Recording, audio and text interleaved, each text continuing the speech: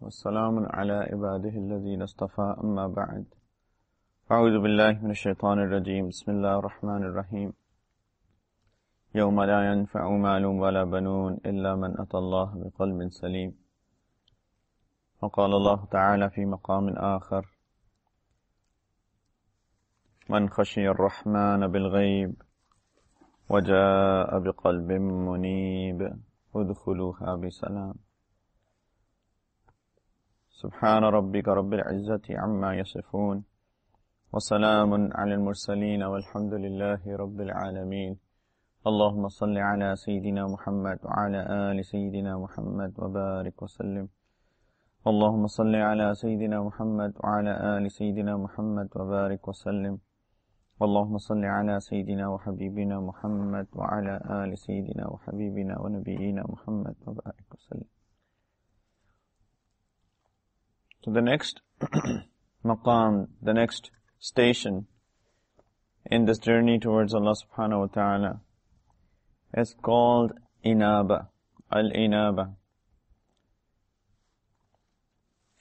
So Ahmad Ajiba rahimahullah ta'ala, he describes Al-Inaba. He says, Al-Inabatu وَهِيَ أَخَصُّ مِنَ التَّوْبَةِ, that it is more specific than Tawbah, لِأَنَّهَا رُجُوعٌ يَصْحَبُهُ إِنْكِسَارٌ, because that is repentance, that is returning back to Allah subhanahu wa ta'ala, that is accompanied by the breaking of our ego, وَنَهُودٌ إِلَى السَّيْرِ, and it is like a renewed aspiration on this journey towards Allah. Yani, I'll explain that inshallah. وَهِيَ ثَلَاثُ مَرَاتِبَ, and he says that it is three ranks, or it has three steps. Number one, رُجُوعٌ مِنَ الذَّنْبِ إِلَى التَّوْبَةِ, returning from the sins towards tawbah. وَمِنَ الْغَفْلَةِ إِلَى الْيَقْظَةِ, and from heedlessness to consciousness. وَمِنَ الْفَرْقِ إِلَى الْجَمْعِ عَلَى اللَّهِ, and then farq and jam'. Farq is that people, their minds are wandering around all the time. And jam' is that their thoughts are combined, their thoughts are focused, rather than thinking randomly all the time, thinking about something and thinking about something. So all of these stray thoughts, they come together on the remembrance of Allah subhanahu wa ta'ala. So he's saying Inaba is this. Number one, you come out of sins and go towards the tawbah, repentance, and then people are sleeping, ghaflat, and then they come into the state of consciousness, and then all of these thoughts that are wandering around, they come back to one focus, one thought, which is the thought of Allah subhanahu wa ta'ala. This is Inaba. Inaba, step number 2. Basically, it is a sign that the heart has started loving Allah subhanahu wa ta'ala. It is, what happens in love? In love, a person is always thinking about that being that he is loved, that he loves. This is an attribute of loving somebody, that when you love somebody, then you're always thinking about that person. Majority of the times you are thinking about that person. For example, that a person, his nikah is done. His nikah is done. Now, this boy and a girl, they are technically married, but they're not living together yet. It's very normal that because this love has been developed in the hearts of this newly wed couple, and they're not yet living together. We've seen that they're always talking to each other. I know somebody from the Jamaat, that this boy, he got married to a girl, nikah was done, and Hazrat, He told this guy specifically is that, you should not be talking to your wife until, she comes to you. So, ji, Hazrat. And then, subhanallah, after the nikah, he gave her a call and she picked up the phone, and now, subhanallah, it was like good few months before before she had to come to his house. And both of them were connected to Hazrat. And he said to his wife that, I'm going to talk to Hazrat, possibly give him a call tomorrow. And she said, alright, give him my salam as well when you talk to him. And he called him and said, Hazrat, she is giving salam to you. He said, what? She's giving salam? Are you talking to him? Are you talking to her? And he said, Ji Hazrat. And Hazrat started laughing. So it's very difficult, because you're just thinking about your spouse all the time. I know another person that similar thing happened, that his nikah was done, and that they did not come together till they did not start living together.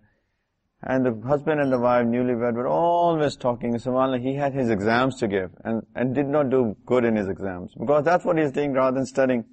So the father said to the younger son that, I'm not going to get you married until you finish your degree. And this poor guy is thinking, what did my brother do? It's very natural that when there is love, then you're always thinking. And when this love is the love of Allah subhanahu wa ta'ala, the same thing happens. If it's true love, sincere love, that you're always thinking. And when people do tawbah, step number 1, they reach the station number 1, then they develop that love of Allah ta'ala in their heart. Why? Because they were running away from Allah. Now they're turned their direction, they changed their lifestyle, and they started walking towards Allah subhanahu wa ta'ala. And Allah subhanahu wa ta'ala's promise is that you take a step towards me, my mercy will come to you 10 steps. You come to me walking, I come to you running. You come to me a handspan, I come to you 10 handspan. You come to me 10 handspan, I'll come to you an arm's length, right? No. So, it's very natural. When people do tawbah, sincere tawbah, tawbatun nasuh. When people do tawbatun nasuh, then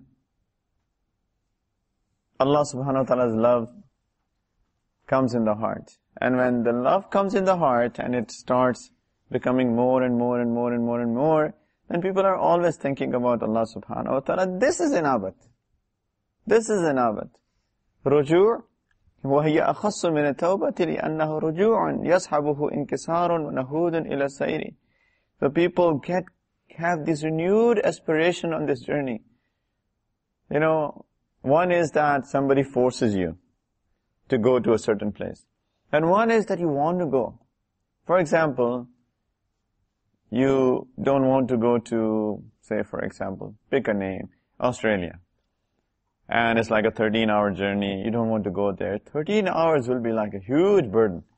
But if you really want to go, 13 hours will not be that much. Same 13 hours, but different feelings. Right? 13 hours with different feelings. First, the 13-hour was a burden. Now these 13 hours is joy. You enjoy that. Why? Because there might be something waiting for you in Australia. So you're enjoying that journey.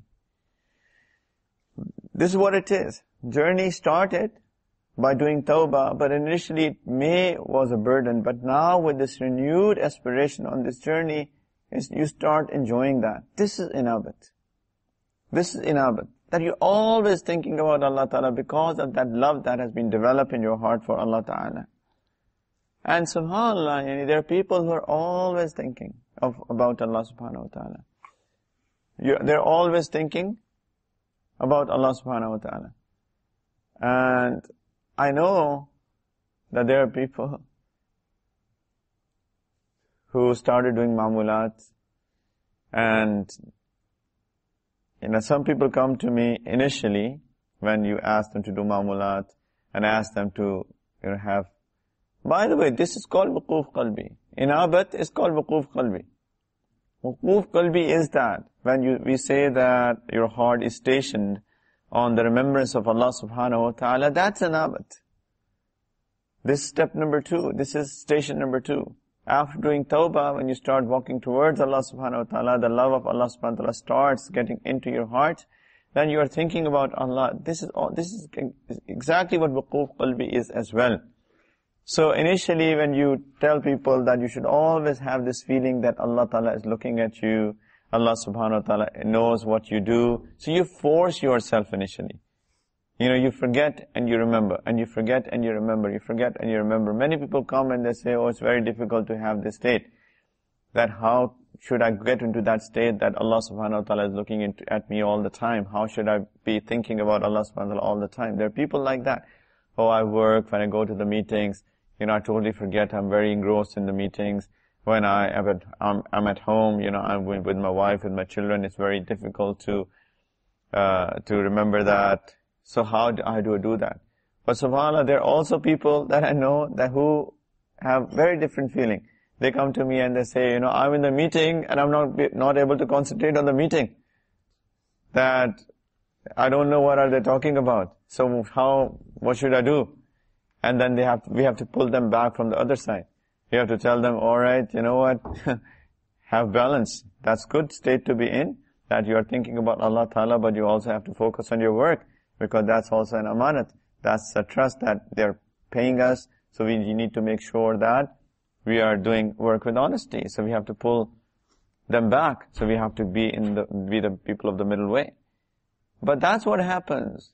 Sometimes people are sitting in company, like amongst 100 people, but their heart is attached to Allah subhanahu wa ta'ala. Who cares that people are sitting? Who cares that, you are in front of me? The heart is hooked up with Allah subhanahu wa ta'ala. You're talking to people, but your heart is not heedless. It's thinking about Allah ta'ala. And there's another terminology that our mashayikh have written, which is in Persian. And Abdullah will tell me he's learning Persian. It's called Khalwat Dar Anjuman. What does it mean?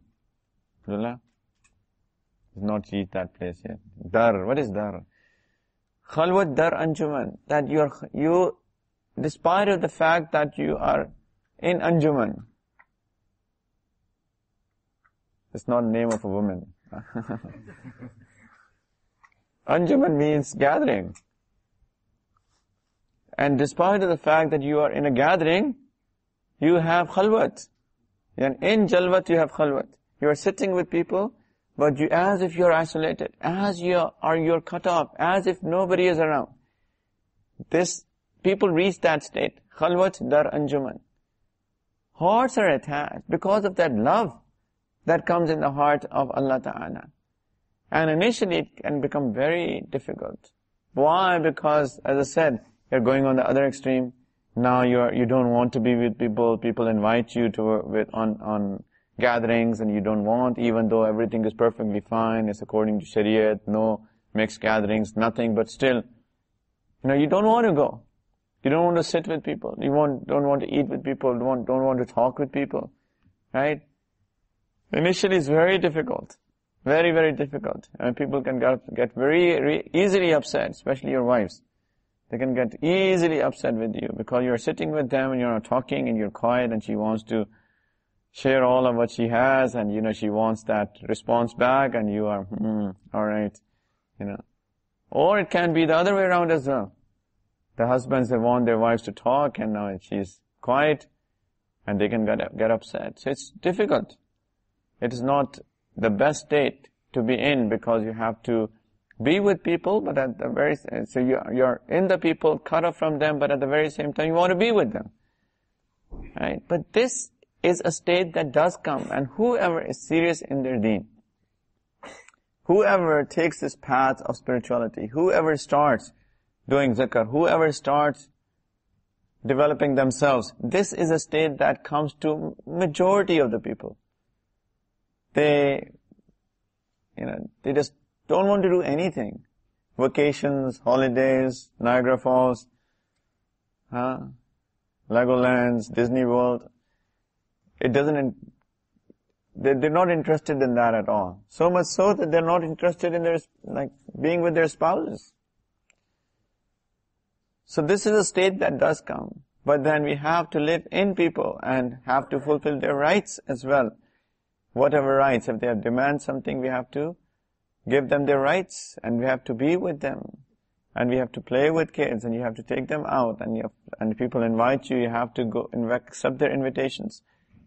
But this state is anabat, ruju, always heart connected with Allah subhanahu wa ta'ala, always.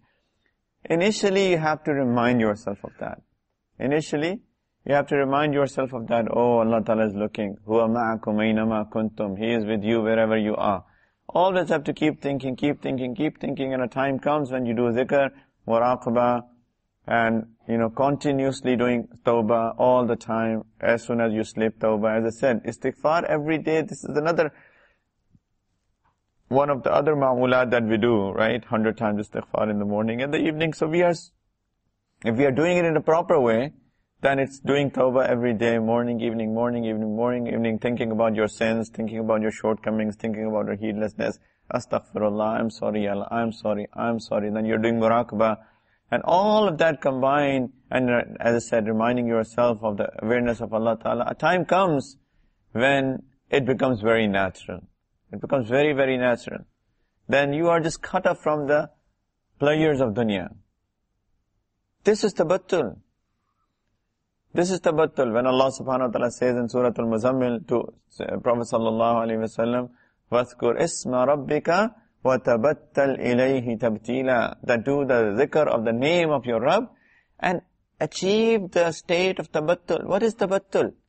Tabattul means that you are absolutely cut off from the creation and you are absolutely connected to the Creator. You're 100% cut off from the creation and you're 100% connected to the Creator. This is tabattul. That's what Allah Ta'ala wanted from the Prophet Sallallahu Alaihi Wasallam as well. What does it mean? Did Allah Ta'ala ask him to go and live in a mountain? No. Of course, his job was to invite people towards Allah Subhanahu wa Ta'ala. Dawat, and dawat is to be with people.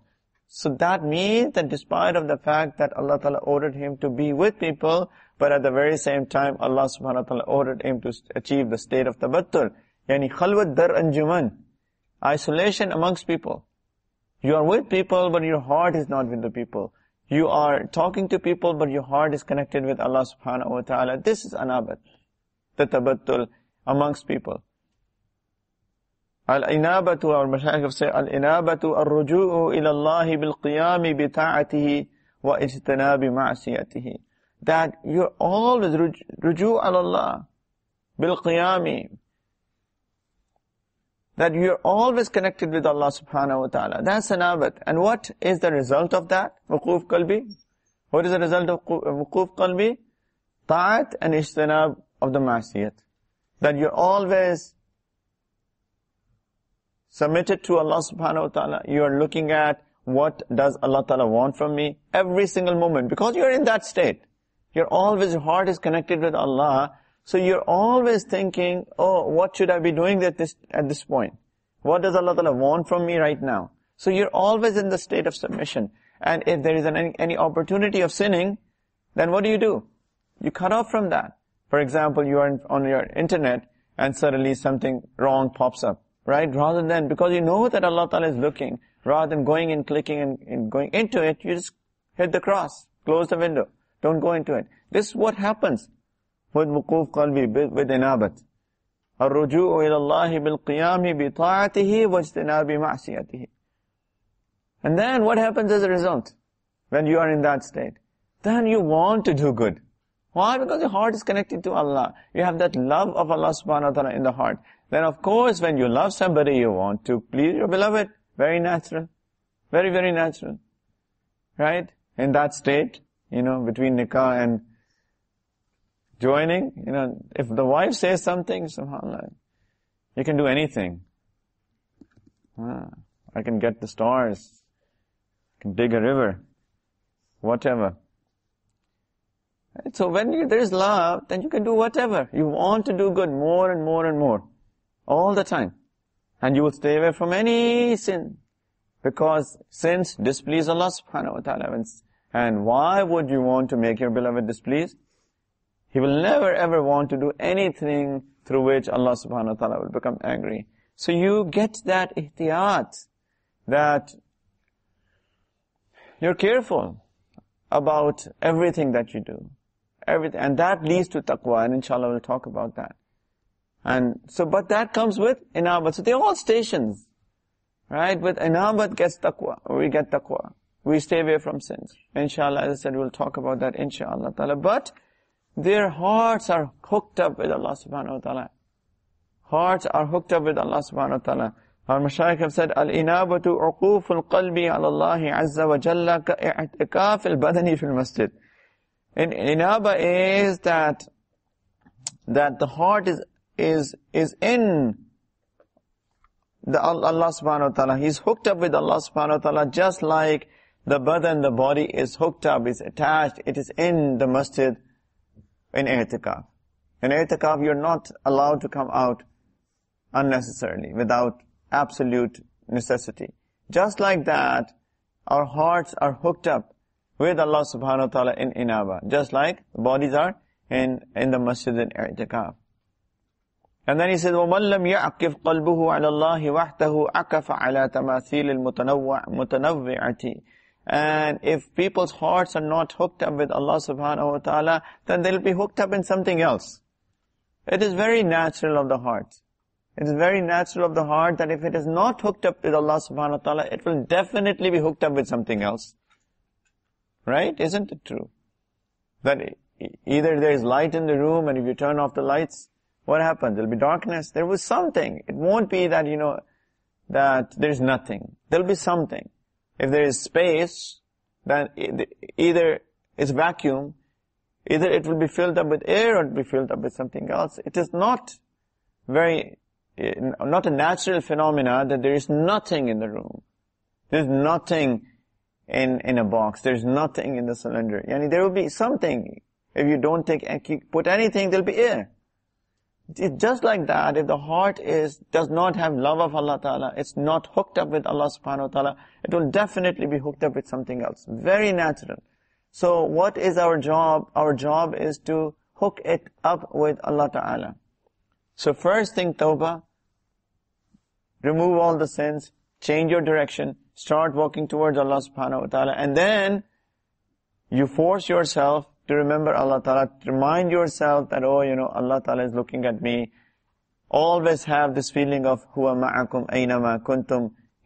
Tell yourself Allah Ta'ala is with me all the time. He's with me wherever am I.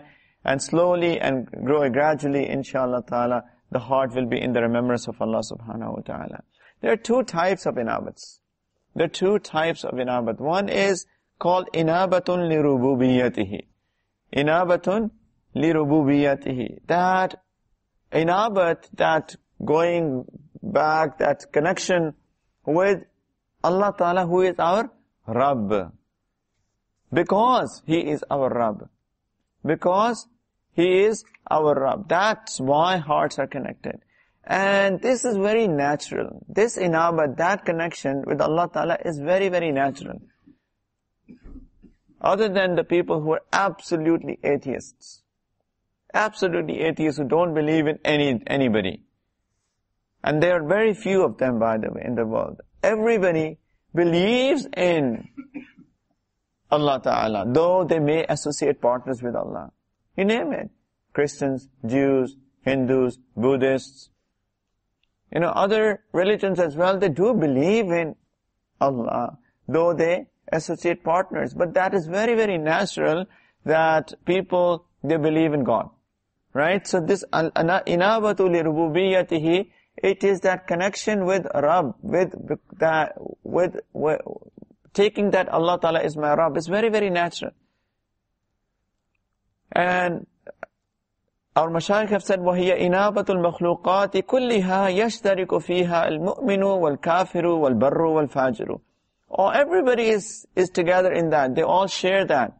This inaba li rububiyyatihi, it is common for everybody. Allah subhanahu wa ta'ala says that in the Quran as well. Allah ta'ala says, وَإِذَا مَسَّ النَّاسَ دُرٌّ دَعَوْا رَبَّهُمْ مُنِيبِينَ إِلَيْهِ. That when people, when وَإِذَا مَسَّ النَّاسُ ضُرٌّ دَعَوْا رَبَّهُمْ مُنِيبِينَ إِلَيْهِ. That when people are touched with harm, وَإِذَا مَسَّ النَّاسَ ضُرٌّ, when harm touches people, دَعَوْا رَبَّهُمْ مُنِيبِينَ إِلَيْهِ, then they call on their Rabb, مُنِيبِينَ إِلَيْهِ, with inabat. Yani connecting themselves to their Rabb. Right? For example, people are in the plane and suddenly there's very strong turbulence. You will find that, all of the people who are in the plane would be suddenly, their eyes will open and all will start asking Allah Ta'ala. They will all go into their prayers. Majority of them. Very natural. Allah Ta'ala mentions that in the Quran as well, that, when people are going in a ship and suddenly the ship is hit with turbulence in the ocean, then all of them, they call on Allah Ta'ala. Mukhlis, with sincerity. With a lot of sincerity. And as soon as Allah Subhanahu Wa Ta'ala saves them from that position, they start doing shirk again. Allah Ta'ala says that in the Quran. They start doing shirk again. But that is natural. This inabatun li rububiyyatihi, it is very natural. Everybody hooks up with Allah Subhanahu Wa Ta'ala at certain time. Even as he said, as our Mashaykh have said, it is something yashtariku fiha al-mu'minu wal-kafiru wal-barru wal-fajiru. Even righteous people and sinful people. People who never pray, Muslims say for example, Muslims never pray, never fast, whatever, they are sinning day and night. But, when, say for example, somebody gets sick in the family, now, subhanAllah, everybody is praying. Everybody is praying. And say somebody gets to a stage that he's unrecoverable, the doctors say, I'm sorry, but he cannot be recovered. So what do they say? Allah ki merzi. Allah's will, whatever He does, what can we do? SubhanAllah, I've seen people being with people in the funerals. After they put the dead body in the grave, they say, Allah ke hawale. And then you just give him to Allah Ta'ala. So why don't we give to Allah Subhanahu Wa Ta'ala before, when we are alive? Hum Allah ke hawale pehle kyun nahi karte apne aap ko? Kabar mein rakh ke Allah ke hawale. I'm talking about those people who don't obey Allah Subhanahu Wa Ta'ala normally. But then a time comes, then they have ruju ila Allah, right? So this is inabatun li rububiyyatihi. But there is another inabat, which is inabatul ubudiyyati wal muhabbati. This is an inabat, this is a ruju, this is connection with Allah Subhanahu Wa Ta'ala out of us being His slaves, and because of that love that we have in our hearts for Allah Subhanahu Wa Ta'ala. And this is the shan of the awliya. This is the attribute of the awliya. This is what the people who are the beloveds of Allah Subhanahu Wa Ta'ala, they do it. That their connection with Allah Ta'ala is of muhabbat, of love, and ubudiyat, that I am connected to Allah Ta'ala because He is my Rabb. And I am His slave. That I am His slave and I love Allah Subhanahu Wa Ta'ala. So there are two things. Everybody, Ibn Qayyim al-Jawzi rahimahullah ta'ala, he writes that religion has two parts. Religion has two parts. One is ibadat and the second is isti'anat. Yani one is that you worship Allah Ta'ala, you do His ibadat, and the second is that you seek His help. In Surah Al-Fatiha, what do we say? Iyaka na'budu wa iyaka nasta'een. That's deen. That you alone do we worship, you alone are the one that we do ibadat of, and you alone is the one that we seek help from. Iyaka na'budu wa iyaka nasta'een. That's the whole deen. That is whole deen. And he said that al-inabatu ibadatun. Inaba is ibadat. وَالتَّوَكُّلُ إِسْتِعَانَةٌ. And then reliance on Allah Subhanahu Wa Ta'ala is that seeking help. That is isti'anat. Inshallah, I'll talk about this in another station, tawakkul. That is another maqam in this journey towards Allah Ta'ala. That's another station that is in this journey towards Allah Subhanahu Wa Ta'ala. But he says, التَّوَكُّلُ نُصْفُ الدِّينِ وَالنِّصْفُ الثَّانِي الْإِنَابَةُ. The tawakkul is the half of deen, and the second part is an inaba. So a person who gets that in the state of inabat, who reaches the station of inabat ilallah, then it is as if he has achieved half of the deen. And when people have tawakkul, reliance, complete reliance on Allah subhanahu wa ta'ala, it is as if they have achieved the other part of the deen as well. Then a whole deen. So if people have this ruju ilallah, inabat ilallah, then it is a huge thing. It's such a blessing, such a maqam in this journey towards Allah subhanahu wa ta'ala. You're always thinking about Allah. Your heart is filled with the love of Allah subhanahu wa ta'ala. Everything that you do is for the sake of Allah subhanahu wa ta'ala. You meet with people for the sake of Allah subhanahu wa ta'ala. You get married for the sake of Allah ta'ala. You have children for the sake of Allah subhanahu wa ta'ala. Not for your personal reasons.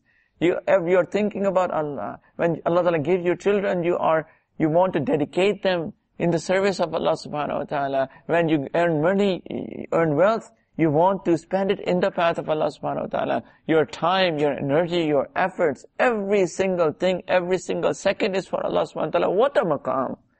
What a maqam. And it comes very quickly. SubhanAllah, it's not very far. Step number 2 after tawbah. You start working, but for that you have to do zikr. You must do zikr. Muraqabah is that. That's why muraqabah is so important. People don't even give time to muraqabah. This comes so quickly. This comes so quickly. This is fana fillah. Then another terminology, just that you are immersed in the remembrance of Allah. This is fana fillah. This is inabat ilallah. Some of the mashayikh have said that the difference between tawbah and inaba is that أَنَّ التَّائِبَ يَرْجِعُ مِنْ خَوْفِ الْعُقُوبَةِ. Then a person does tawbah fearing the punishment of Allah subhanahu wa ta'ala. وَالْمُنِيبُ يَرْجِعُ إِسْتِهْيَاءً لِكَرَمِهِ ta'ala. But a person who is connected with Allah subhanahu wa ta'ala, who has that anabat ilallah, he leaves sins because of the haya from Allah subhanahu wa ta'ala. That, oh subhanAllah, Allah ta'ala is giving me every single thing. Every single blessing is from Allah. My eyes, my ears, my nose, my tongue, my limbs, my heart, my intellect, my wealth, my house, my spouse, my children, the air, the sun, the moon, the stars. Everything is from Allah ta'ala. How can I disobey Allah subhanahu wa ta'ala? This is inabat. This is inabat. Har cheez Allah ta'ala ne di hai, main kaise nafarmani karu Allah ki? How is it possible that I can disobey that of my Creator who has blessed me with so many gifts? This is inabat. That's what happens with anabat.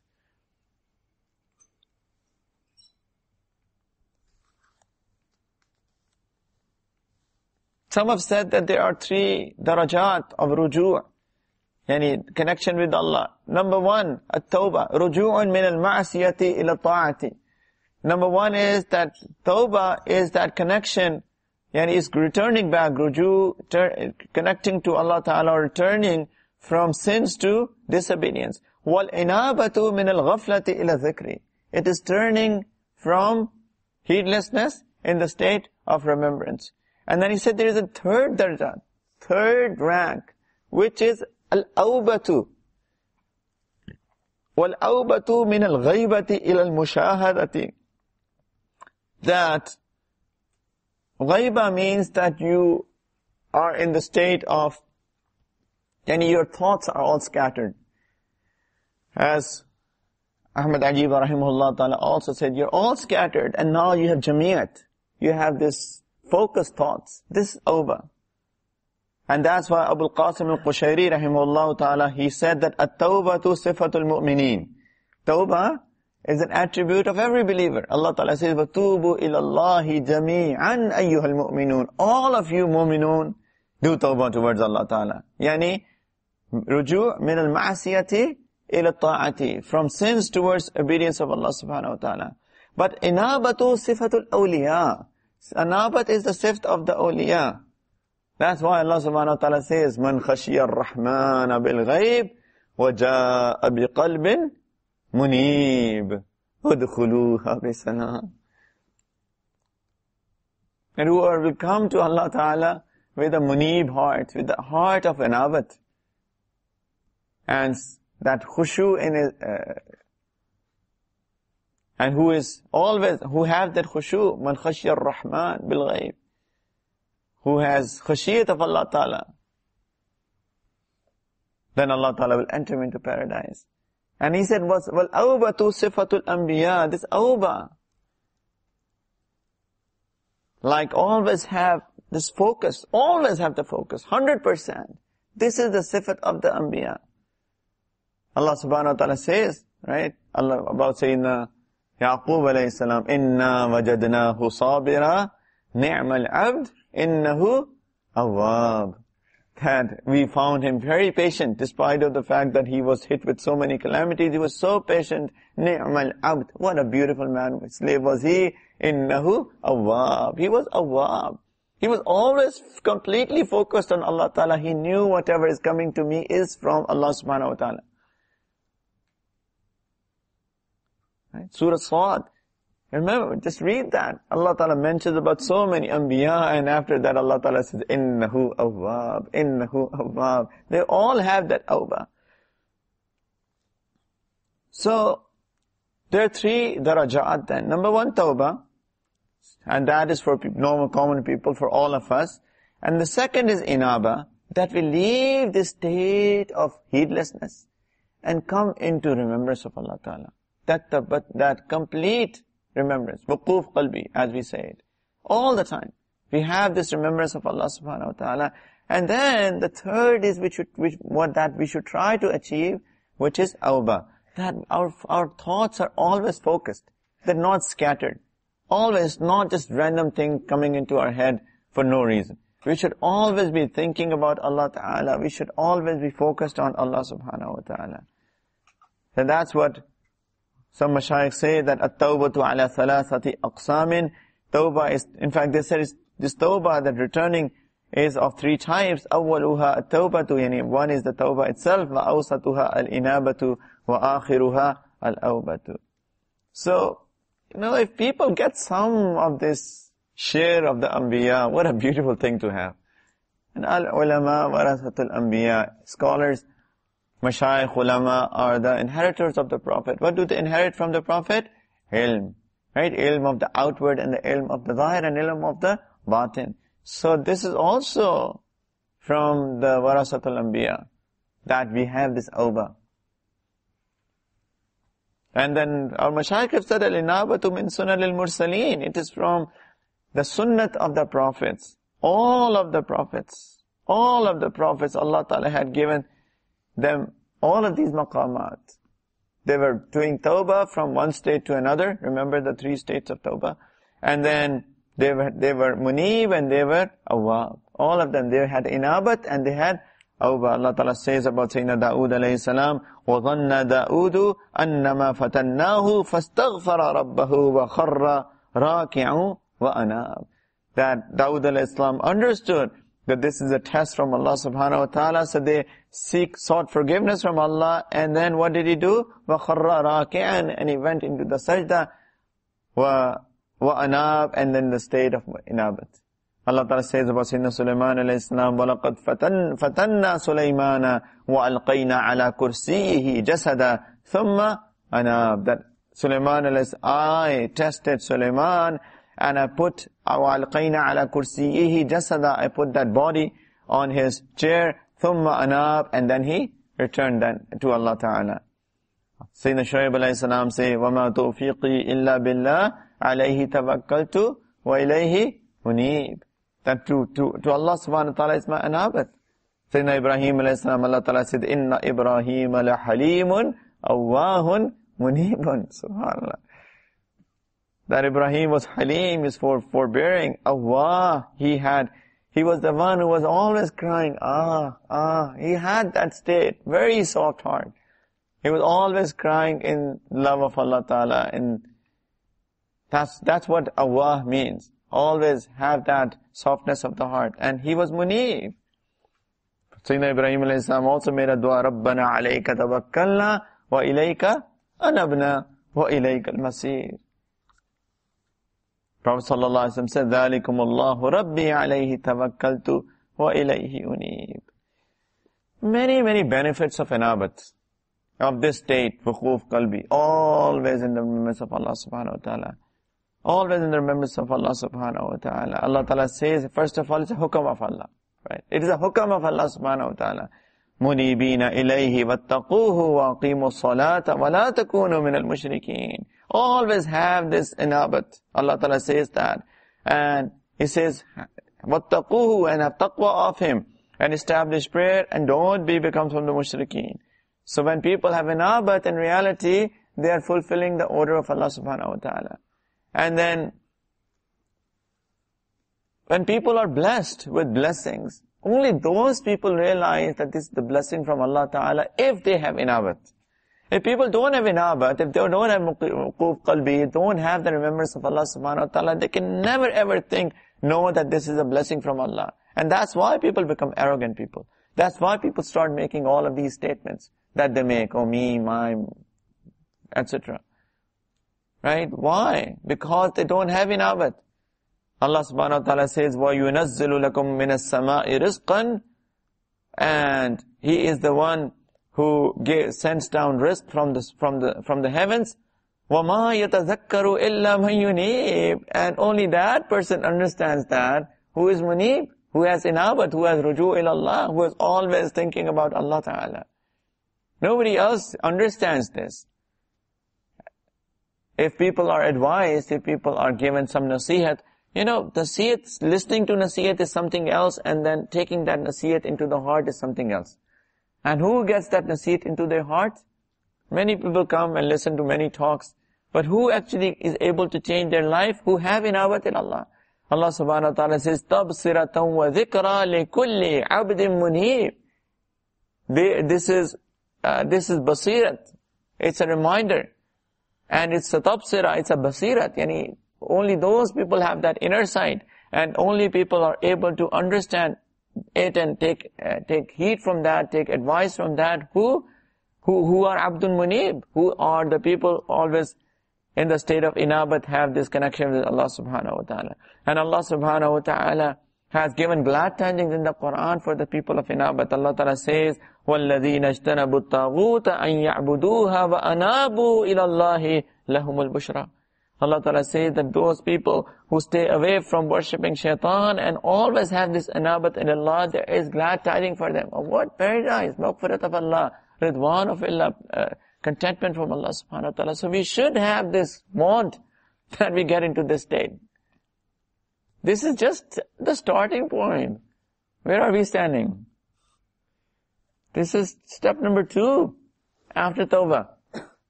और हम पता नहीं क्या कर रहे हैं, what are we doing?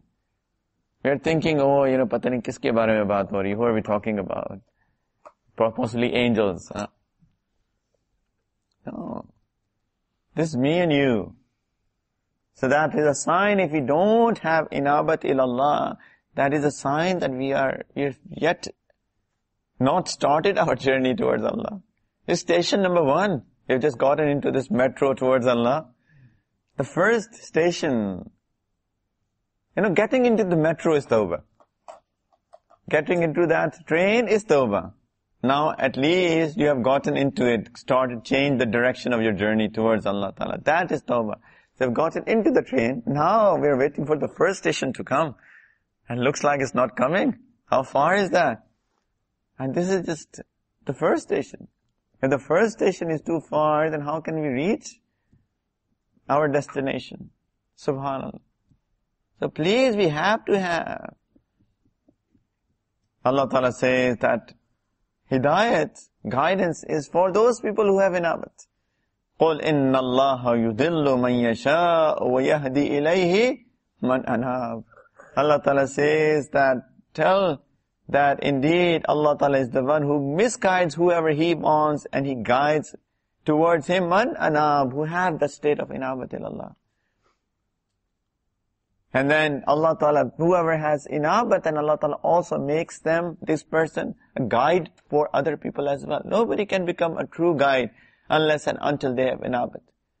How can a person graduate from their madrasa, get the title of an alima, a maulana, a mufti, if he does not or she does not have inabat ilallah? How can they ever teach people? How can they become a guide? They're misguiding people, honestly. Because Allah Ta'ala says, وَاتَّبِعْ سَبِيلَ مَنْ أَنَابَ إِلَيْهِ. You follow the path of those people who have inabat ilallah. Yani, don't take that person as your guide who does not have inabat ilallah. وَاتَّبِعْ سَبِيلَ مَنْ أَنَابَ إِلَيْهِ. follow the path of those who have this connection to me, who have this inabat towards me. And by the way, this is also a sign that, the hidayat or guidance does not come from books. It does not come from books. Some people say, I have Bukhari Sharif, I have Muslim Sharif, I have the tafsir of the Quran. Well, people don't even need tafsir of Quran. I know the translation. And that's enough. Allah Ta'ala is saying, وَاتَّبِعْ سَبِيلَ مَنْ أَنَابَ إِلَيْهِ. Follow the path of those people who connect to me, who have inabat towards me. Allah Ta'ala's hukam.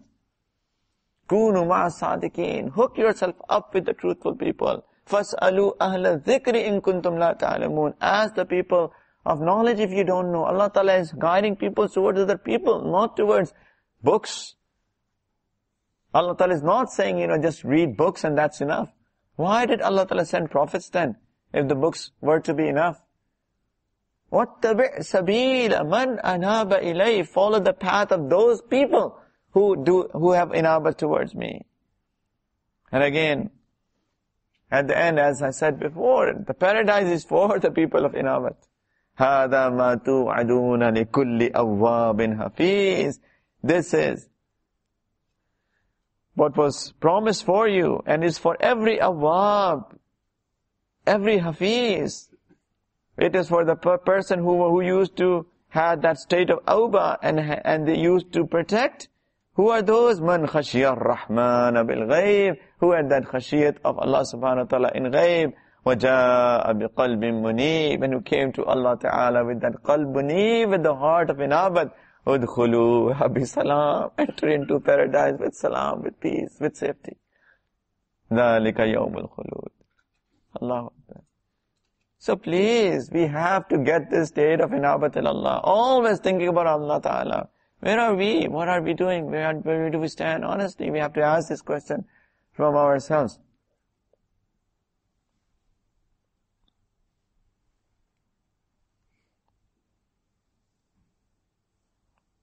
And the life of inabat is the life of barakat. The life of the remembrance, always wuquf qalbi, continuous connection with Allah Ta'ala is where the barakat comes in.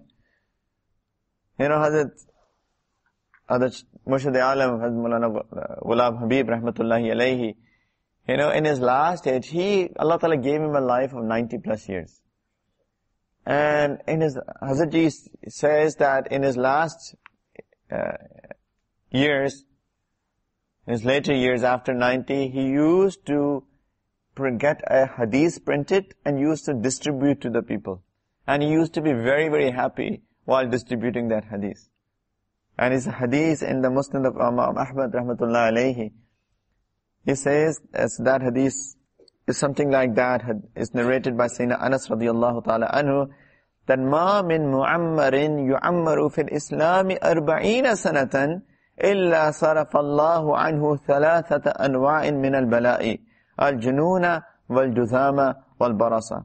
Allah Ta'ala, so Prophet sallallahu alayhi wa sallam has said that مَا مِن مُعَمَّرٍ يُعَمَّرُ فِي الْإِسْلَامِ 40 سَنَةً. When a person in Islam reaches 40 years of age, yani a person in the state of Islam reaches 40 years of age, then Allah Ta'ala saves him or protects him from 3 calamities. Junoon, Judham, Bars. Insanity, any madness, and Judham or Bars are 2 different types of leprosy. So just the effect is different, the Judham and the Bars. Allah Ta'ala saves him from insanity, from madness, and leprosy. If a person in Islam reaches 40 years of age, he has been saying La ilaha illallah for 40 years, Allah Ta'ala is saying, he's not an insane person. He's not an insane person. I will save his sanity. I will save him from Judham and Bars. And then Prophet sallallahu alaihi wasallam said, وَإِذَا بَلَغَ 50 سَنَةً لَيَّنَ اللَّهُ عَلَيْهِ الْحِسَابَ. When a person reaches 50 years of age in Islam, Allah Ta'ala gives him another blessing, that Allah Ta'ala makes his hisab easy, his accountability easy. Hazrat says that, a person who is working for you, and for a long time, then you don't hold him to account much. 50 years, if a person has been working for you, if he does something wrong, he said, he's been working for 50 years. Koi baat nahi, it doesn't matter. Right? Subhanallah. Allah Ta'ala says, Prophet Sallallahu Alaihi Wasallam said, Layyan Allahu alayhi al-hisab. Allah Ta'ala makes his accountability easy. And then Prophet Sallallahu Alaihi Wasallam said, فَإِذَا بَلَغَ سِتِّينَ رَزَقَهُ اللَّهُ الْإِنَابَةَ إِلَيْهِ بِمَا يُحِبُّ. Then a person reaches 60 years of age, then Allah Subhanahu Wa Ta'ala, He blesses him with inabat. When Allah Ta'ala starts loving him. Yani at 60, when people saying La ilaha illallah, praying 5 times a day, yani from the time that he was 10 years of age, he reaches 60. Every single day of his life, gets up in the morning at Fajr. Allah, salatu khairum minan naum. Allahu Akbar. Zohar, Asr, Maghrib, Isha. Next day, same routine.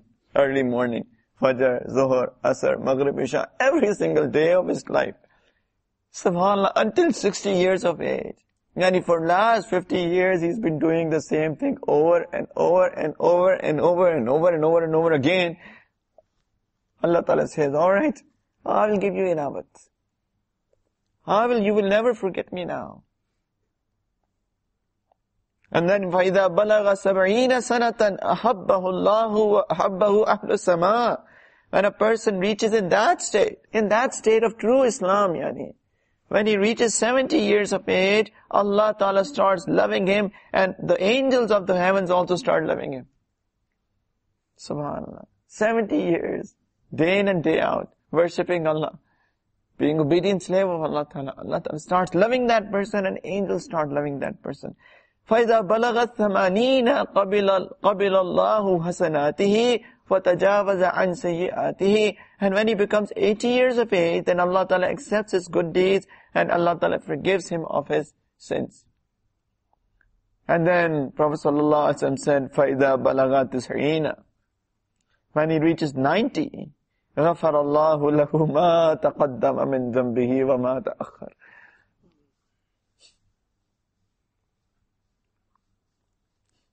This was the glad tidings that was given to whom?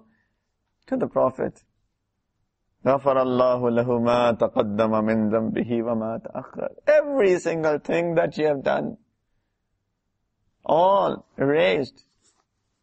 All the things that you might have done in the past, wrong things, or you may do in the future. No accountability whatsoever after this. When he reaches 90, Allah Ta'ala just ignores altogether. 90 years he's been saying La ilaha illallah, day in, day out, try to be my obedient slave. I don't even look into what he did.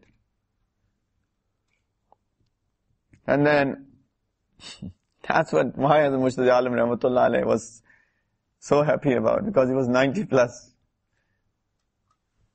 فَإِذَا بَلَغَ تِسْعِينَ غَفَرَ اللَّهُ لَهُ مَا تَقَدَّمَ مِنْ ذَنْبِهِ وَمَا تَأَخَّرَ. He used to distribute that. Look, I'm 90 plus. Read this hadith. Be my witness. And then the hadith ends with that for this person who's 90 plus, وَسُمِّيَ أَسِيرُ اللَّهِ فِي أَرْضِهِ وَشُفِّعَ لِأَهْلِ بَيْتِهِ. That he is named, this person who has been living a life of true Islam for 90 years, he is named Asirullahi fi ardihi, that he is the prisoner of Allah Ta'ala on the earth. He's just, he's there because he's a prisoner. What happens in prison? Despite of the fact that you may get everything, despite of the fact that you may get food, drink, clothes, a bed to sleep on, right? But one thing that he never gets is what? He's not able to meet with his beloveds. He's not able to meet with his family. So that's why this is the worst thing that the prisoner feels. So I'm not able to be with my family. So that's why he is Asirullahi fi ardihi. He's just a prisoner there, waiting to meet with me. He has been with me for so long, now he's just waiting. He's a prisoner. And then, وَشُفِّعَ لِأَهْلِ بَيْتِهِ. And Prophet Sallallahu Alaihi Wasallam said that Allah Ta'ala accepts his shafa'at for his Ahlul Bayt, for his family, for a person who reaches 90 years of age. So, Inabat is a gift from Allah Subhanahu Wa Ta'ala as well. So initially, you have to work on yourself. Initially, you have to force. And wherever you find that you're heedless, suddenly you realize, oh my God, for the last 1 hour I've been heedless. I did not think about Allah. I was watching a football game and I didn't even know that, I had to think about Allah subhanahu wa ta'ala. And force yourself back into it. And again, maybe that 1 hour will become 30 minutes. Then force yourself into it. That 30 minutes may become 15 minutes. Force yourself back into it. You have to force yourself into remembrance of Allah, into that wuquf qalbi initially. But then, once you start feeling that love of Allah subhanahu wa ta'ala, then it becomes a habit. It's very habitual. Then Allah Ta'ala talks about these people. Who are these? الَّذِينَ يَذْكُرُونَ اللَّهَ قِيَامًا وَقُعُودًا وَعَلَى جُنُوبِهِمْ. They're always remembering Allah Ta'ala, standing, sitting, laying down on their sides. Allah Ta'ala says they are those people, the rijal, they're men of Allah. لَا تُلْهِيهِمْ تِجَارَةٌ وَلَا بَيْعٌ عَنْ ذِكْرِ اللَّهِ. That buying, selling, commerce, trade, business, shops, colleges, studies, families, husbands, wives, children, nothing deviates them from the zikr of Allah. Nothing deviates them from the zikr of Allah subhanahu wa ta'ala. Prophet sallallahu alayhi wa sallam, Sayyidah Aisha says about him, radiyallahu anha, kana Rasulullah sallallahu alayhi wa sallam, yazkurullah azza wa jalla ala kulli ahyanihi. That Prophet sallallahu alayhi wa sallam would remember Allah ta'ala in all states. Every single state, he would remember Allah ta'ala. There are some things that you can never forget. Never forget. This is fana fillah. This is the state of fana. That you're always remembering Allah ta'ala. This terminology in tasawwuf fana is this. Is this. And then baqa is also this, but there is a little difference that now you're remembering Allah, but you look like a very common man. So initially in fana, you feel a little lost. Lost in a sense that, because you're remembering Allah Ta'ala all the time, it's very difficult to create that balance. Should I think about Allah or should I think about people? Right? You're not able to create that balance. But when, people get into, so when the baqa happens, baqa is that, although you are remembering Allah, but you're also able to communicate with people normally. That's why all of these mushrikeen were so amazed or amused at this very fact that how can this be a prophet when he looks like a very common man? Mali hadha Rasul. What sort of a Rasul is that? That he eats food and he walks in the market, he goes and buys, sells in the market. What sort of prophet is that? And Allah Ta'ala said all of the prophets who came before, they would eat, they used to eat and they used to also buy and sell. So they look like very normal people. They look like very common people. You will look at them and you will find, they eat, they drink, they laugh, they joke. They have a wife, they have kids, they go and visit people, they accept the invitation of people for having meals and all of that. They may go out for, to relax, to maybe go in the mountains as well for like a couple of days to relax themselves. They look like very normal people. But what is the difference? Difference is that they have achieved the state of baqa.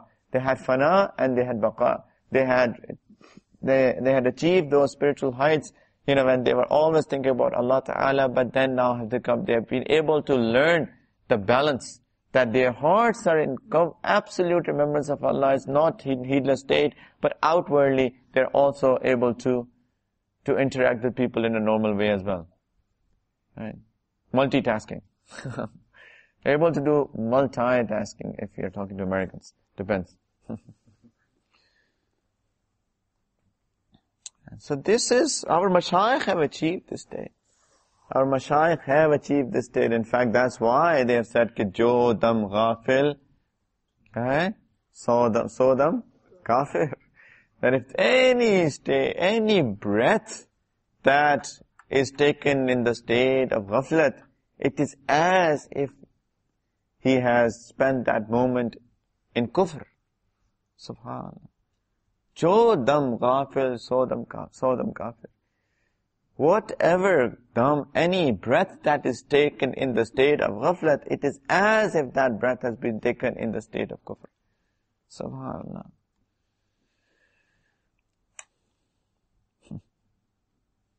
Prophet sallallahu alaihi wasallam says that, the hadith in Tirmidhi Sharif as well, and Abu Dawud Sharif as well, that tanamu aynaya wa la yanamu qalbi. My eyes sleep, but my heart does not sleep. My eyes sleep at night, but my heart does not sleep. It is always in the remembrance of Allah subhanahu wa ta'ala. If anybody sleeps around you, it's your responsibility to wake him up, please. No muraqabah in bayanat, please. You go in muraqabah and sakina is falling.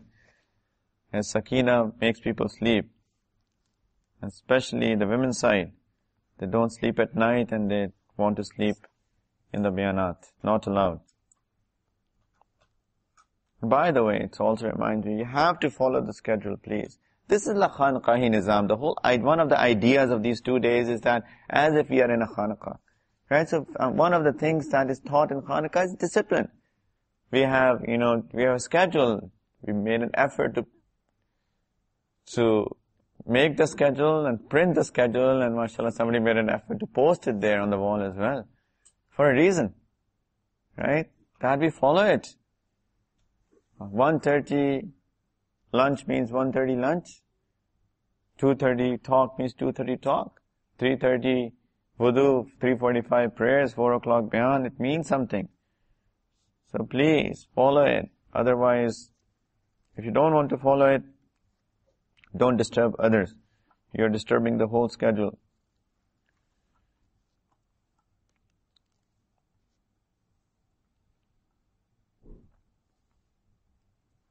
People, our mashayikh have tried to achieve that Inabat ilallah.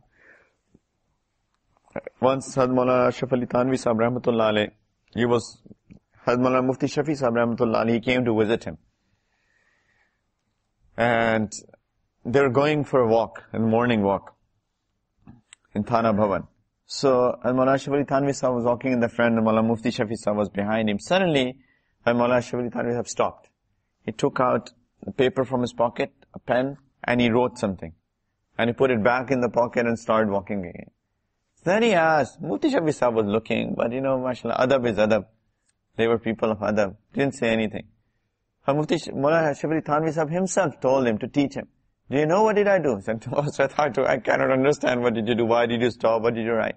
He said, I was thinking suddenly, an ilmi thought came into my mind. That, what if this happens? Like, what is the masala of the Shariat? What is the hukam of the Shariat if this thing happens? He said, this is the time in my morning walk that I want to just totally focus on Allah subhanahu wa ta'ala.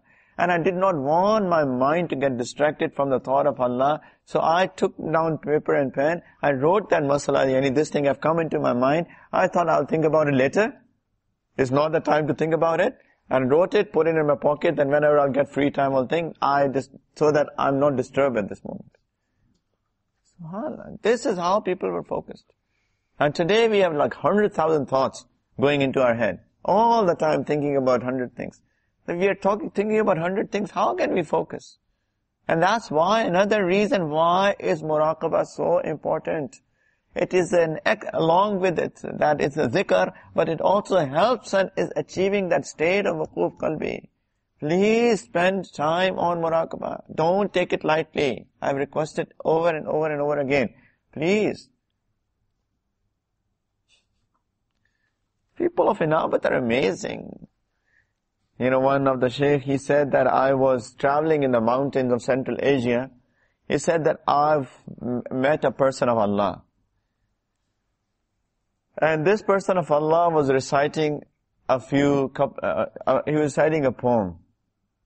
And subhanAllah, ajeeb poem.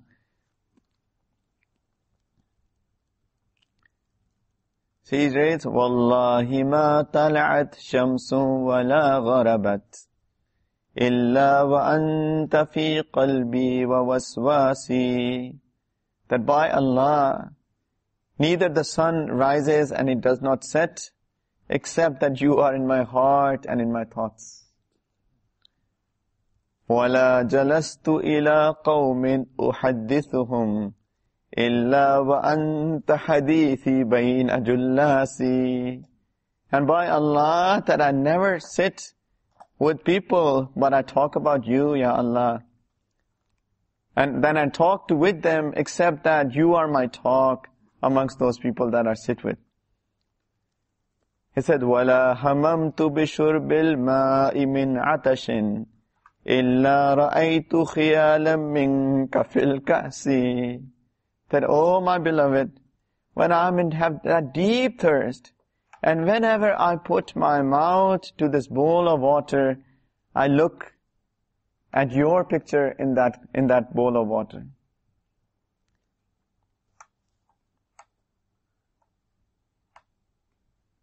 وَلَا ذَكَرْتُكَ مَحْزُونًا وَلَا طَرَبًا إِلَّا وَحُبُّكَ مَقْرُونٌ بِأَنفَاسِي. And oh my beloved, that I have not remembered you, I have not spoken about you, I have not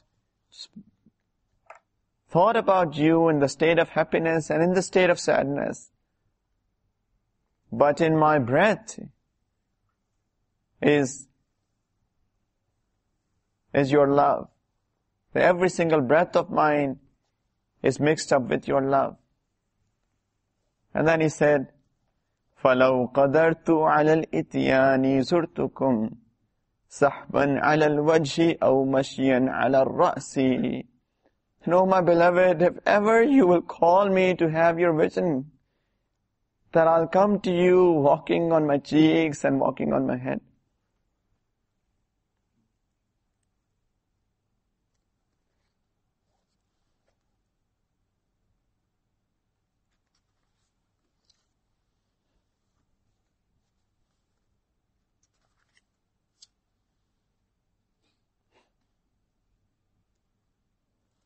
So please work hard. You have to achieve that state of ihsan. أَن تَعْبُدَ اللَّهَ كَأَنَّكَ تَرَاهُ فَإِن لَمْ تَكُنْ تَرَاهُ فَإِنَّهُ يَرَاكَ. That you should spend every single second of your life in a state that as if you're looking at Allah, and if you're not able to look at Allah, Allah is looking at us. Har lamhe, har waqt, every single second. So for that, we need to make an effort. One of the things that helps is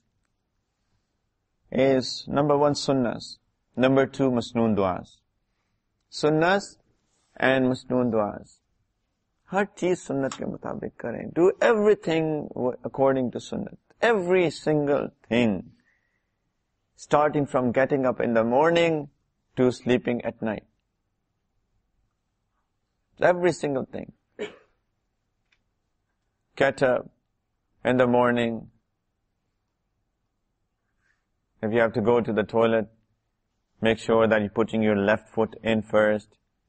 The way that you relieve yourself, make sure that you're not facing the Qibla. Your back is not toward the Qibla. Wash yourself in a sunnah way. Even if you have to use toilet rolls, right? This sunnah to wipe first and then wash. It is the sunnah.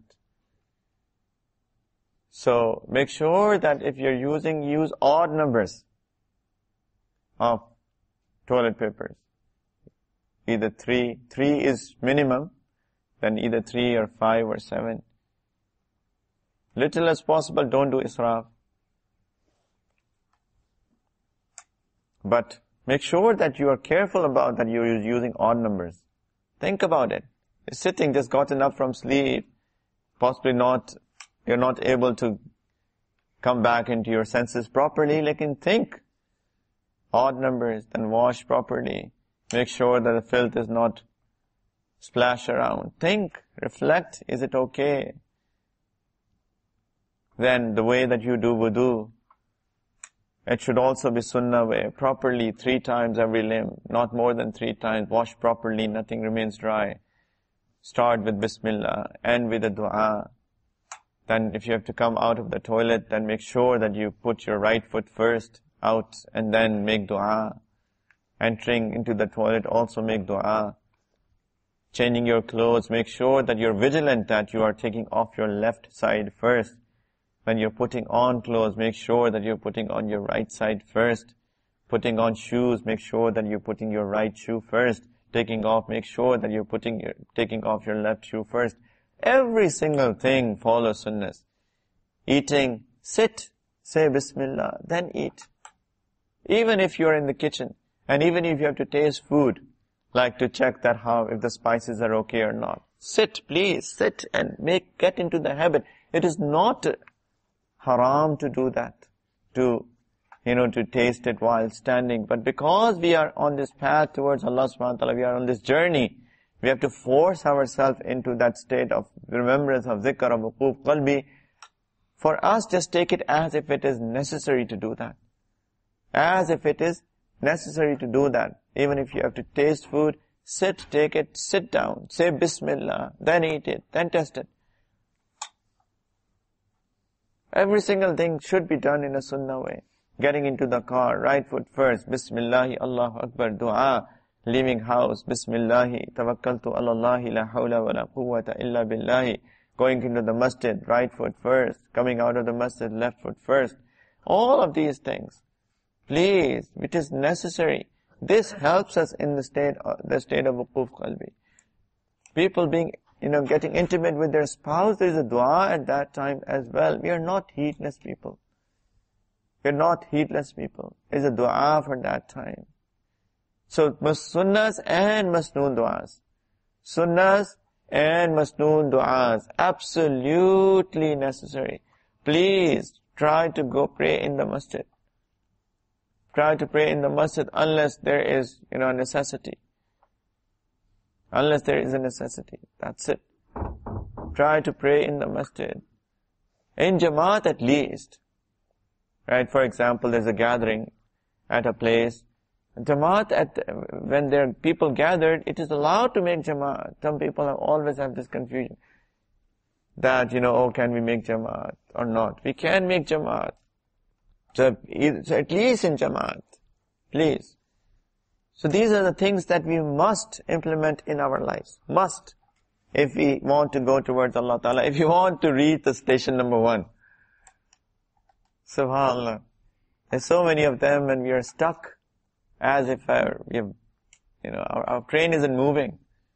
It is moving. It's not that if we have done tawbah, and especially if we have taken birth and we have started doing our maamulat, it's not that our train isn't moving. Our train is moving.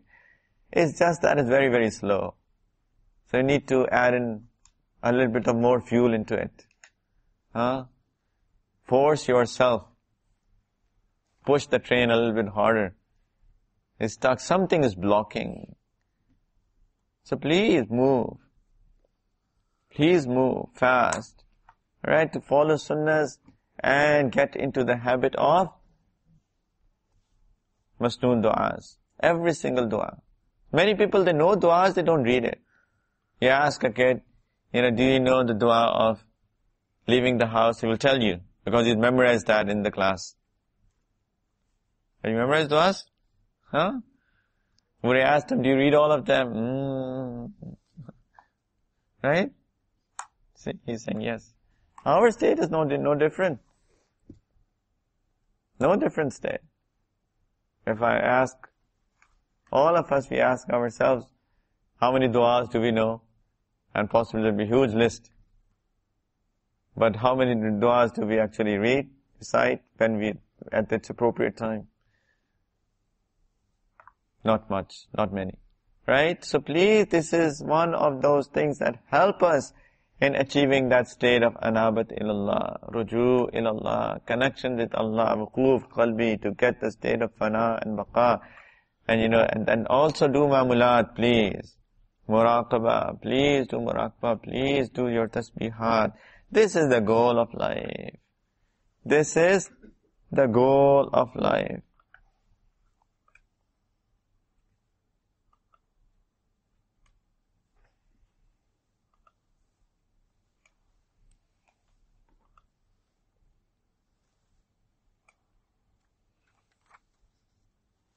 And once you achieve the state of fana, when people do the muraqabah on the first latifa qalb, they are able to, if they really do it properly, they can achieve fana. You don't have to be in lesson number 25 in order to achieve fana. It comes on latifa number 1. Can. If it's done properly. Some people are so impatient. Oh, I've been birthed for 6 months. You've not changed my lesson. SubhanAllah, why are you so worried about changing your lesson? SubhanAllah, you can achieve the state of fana on lesson number 1, or you're worried about moving on to lesson number 2. and you've not yet achieved that state, and you want to move on. Why? You know how much time did I spend on lesson number 1? 3 years. If you don't give lesson number 2 to person for like 2 years, he will run away. He will not come back. You know, I should go to somebody else maybe. Many people, they do that. They come and remind, you know, by the way, I'm bed for 3 months. Tika, thank you very much for the reminder. They also remember the date that they took bed. You know, the flan date, this time. And they will remind you of that. The goal is this. You understand that, you know, why they're reminding? Should I continue with my lesson number 1? Yes, please do. Subhanallah. It's a huge thing if you achieve Inabat ilallah. What a maqam. Fana, al-fani la yurad. Our Mashaykh have said, once you reach the state of fana, then you don't come back from that. Yani, it is almost impossible to get into the state of heedlessness after that. That's what it means. Bhulana bhi chaho, bhula na sakoge. You'll never be able to forget Allah Ta'ala after that. No way. That's what Allah Ta'ala says. Inna ibadi laysa laka alayhim sultan. That, oh shaitan, these are those of my slaves that you don't have any power over them. You go and try your level best. They have achieved that state that you cannot have any control over them anymore. Allah Ta'ala is saying that in the Quran. Subhanallah. So is it small thing? And so all of you are worried about our new lessons. Muraqabah, nobody does muraqabah. 5 minutes, 2 minutes, 1 minute, half a minute, 10 seconds. But then, you know, everybody is worried about going on to the next state, next lesson. So please, share some Mashaykh that, you know, Imam Mujaddid al-Sani Rahmatullah alayhi writes an incident in his Maktubat that Abdullah Istakhri Rahmatullahi alayhi, you know, he was into that state that, you know, you remember the first day that I said that you get into that state of remembering Allah Ta'ala. It's so difficult to get in back on amongst people, to get in, after fana you achieve the baqa. Very difficult state. Right? People can get angry with you very easily. So, he wanted to have baqa, but he was in that state of fana. So he was trying his level best, making dua, Ya Allah, please. So one day he thought that let me distract myself from Allah Ta'ala. Let me distract myself purposely, intentionally from Allah Subhanahu wa Ta'ala. So one day he thought that some people were going for hunting, let me join that group.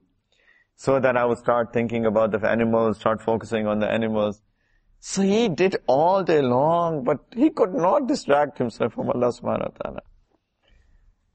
So at the end of the day, when he could not distract himself from Allah, he made a dua.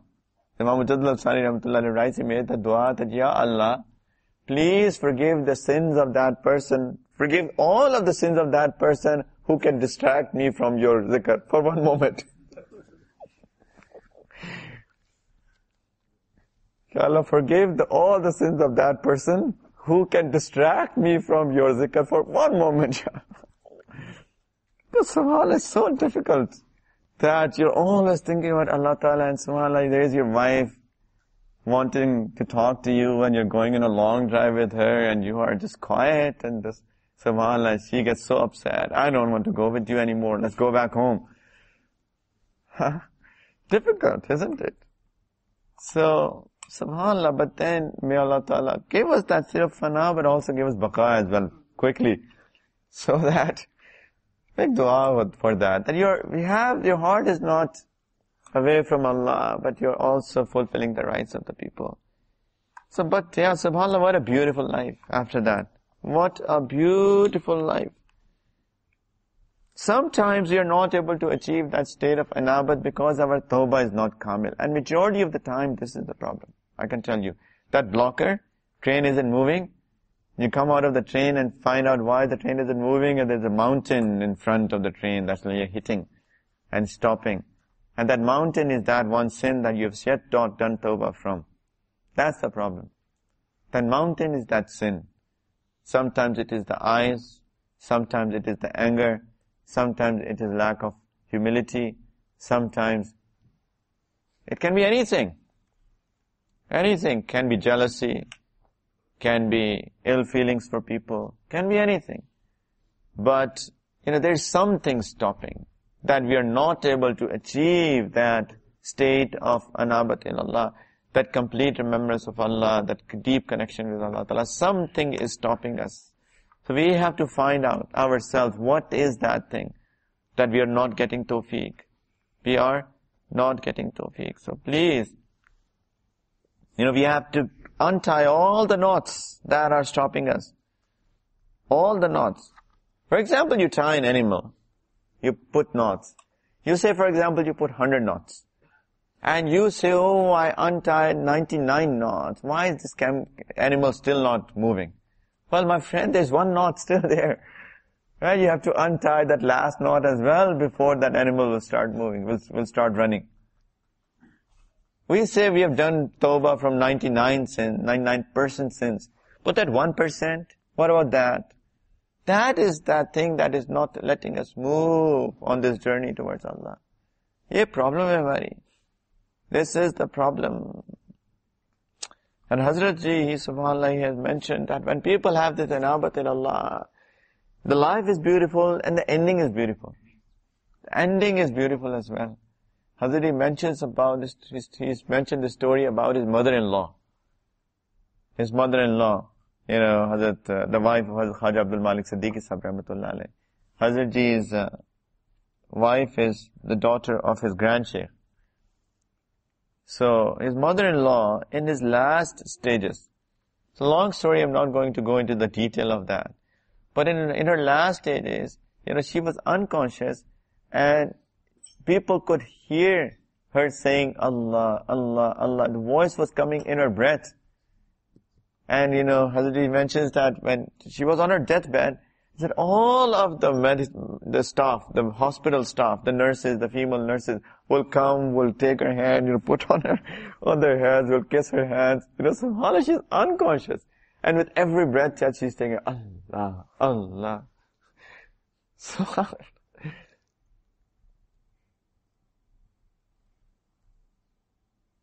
The people are living the life of Allah. Allah Ta'ala makes their death like that as well. Kama ta'ishun tamutun. The way that you live your life is the way that you're going to die. There was one person in Mahad in Chang. His name was Zahir Sahib. SubhanAllah, it's a long story again. He was, his family was very rich. And, brought up in luxuries. So he came to Hazrat Ji, took bayat, and he said, can I live with you in Jhang? So Hazrat Ji allowed him. And it was initial times, not the Jhang of today, if you have visited that place, mashallah. If you had visited like there 5 years ago, still it was a very different place. So he came, and he said, I want to do khidmat of the madrasa of you. So Hazrat Ji allowed him. So he left all of his luxuries, he came. Anyway, long story. And he did a lot of zikr, a lot of muraqabah, and he stayed in the khidmat, in the sohbat of Hazrat. And subhanAllah, he passed away in accident. Young man, young fellow. And he was in the hospital, and Hazrat Ji and some of the people went to the hospital. He had passed away. And they were showing that his brain is dead. But his heart was still moving. And they could not release him because they were saying the heart is not stopping. How can we release him for burial? And I think 3 days passed or something like that. They were not releasing him. Eventually, Hazrat Ji himself went and he said to the doctors, his heart will never stop moving.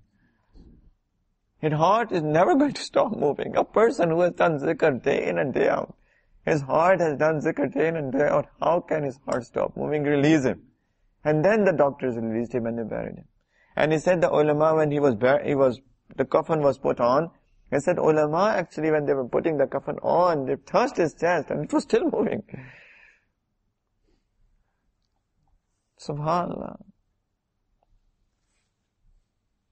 Hazrat said that I sign his release sheet. But please release him.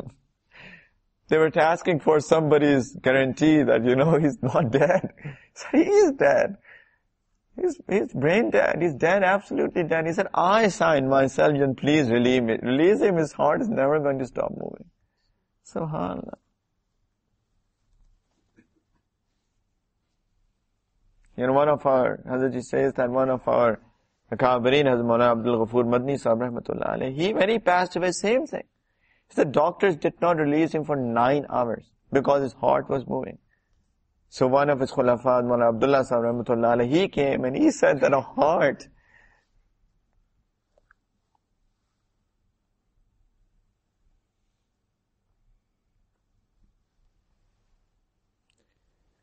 that has given life to thousands of hearts, how can it stop? A heart that has made thousands of hearts alive, how can that heart die? Come on.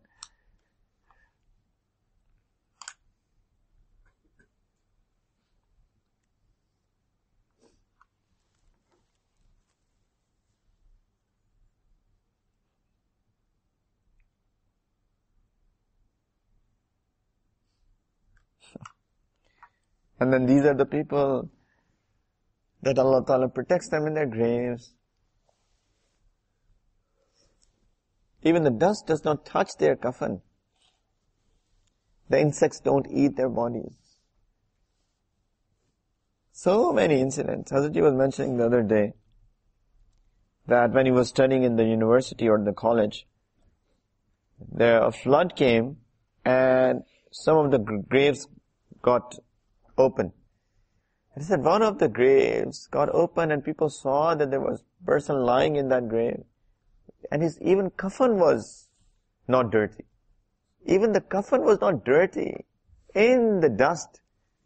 Buried in the dust. His coffin was not even dirty. He said so many people went to see him. He said that I wanted to go but my father stopped me from going to have a look. Because he said that, you don't know that how your heart will get affected by looking at that, mushahida. So he said my father stopped me from going there. He said listen to my father. But he went. So as he said that I asked my father that please describe it to me at least, that how did he look like. He said my father went and he looked and he came back and he told me this, that even his coffin wasn't dirty. SubhanAllah.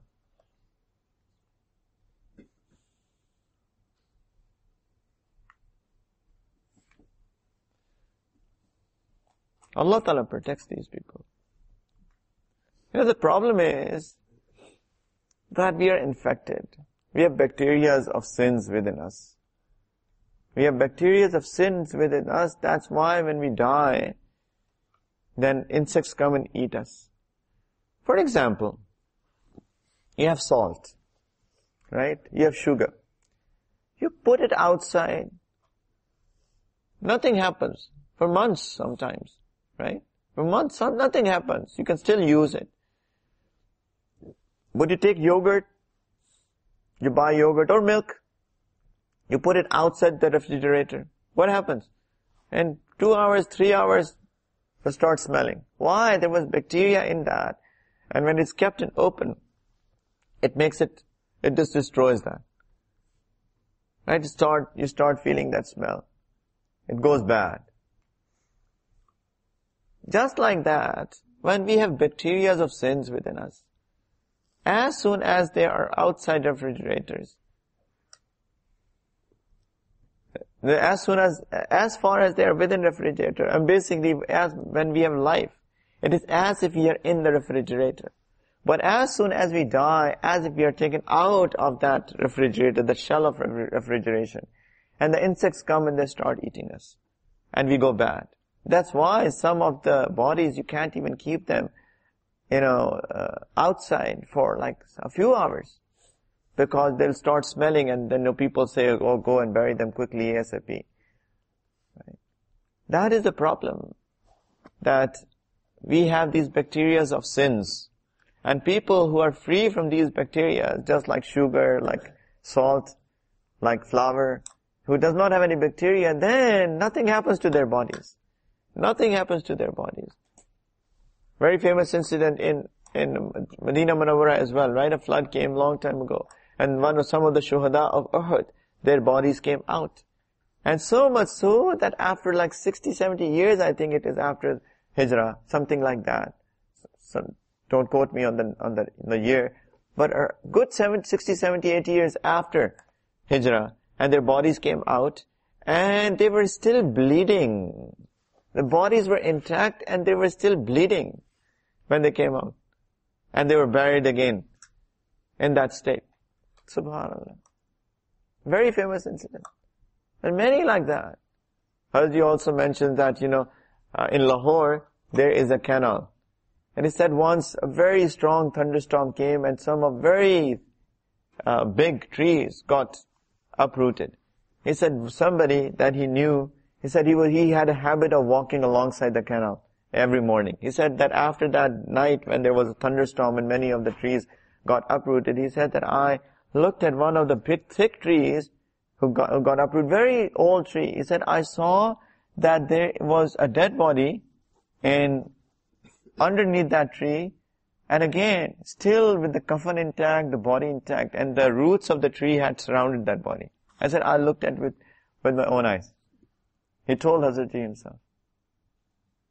So if we have bacteria of sins, then we will get rotten very, very soon as we die. But when we are free of the bacteria of sins, then Allah subhanahu wa ta'ala, He protects these bodies. He protects these bodies. Even they don't even eat the coffin. So how do we reach that state? By having anabat ilallah. Always have that remembrance of Allah subhanahu wa ta'ala. It does not mean that we'll become angels. We will never become angels. We are not angels. We are human beings. But the beauty of anabat ilallah is that because we are in the state of remembrance of Allah, if we ever slip, because we have that state, we will do astaghfirullah right away. If our tongue slips, it says something that's a lie, that was not right, then my tongue slipped and said something which was against the truth, I will feel as if somebody has put a mountain over my heart. Oh my God, I feel so heavy. Astaghfirullah, I'm sorry, Ya Allah. I will not do it again, inshallah. Anytime that my eyes slipped and looked at something that I should not have looked at, astaghfirullah. If I get angry at something, anger is one thing, but an expression of anger, unnecessarily, talking in a bad tone to our wives, to our husbands, to our children, to people around us. As if we slip and do that, astaghfirullah. We always have this state of remembrance, of anabat. And if you ever slip, then you always remember and do istighfar and tawbah right away. So this is what happens with anabat ilallah, that you stay out of that state of sins. And when you are out of that state of sins, as if you are keeping that bacteria of sins out of your system, and that is when Allah Ta'ala gives barakat in the life, Allah Ta'ala makes our death full of barakat. Allahumma barik lana fil mawti wa fima ba'd al mawt. It's a dua that Allah put barakat in my death and what is after death. So Allah Ta'ala puts barakat at the time of the death and after death.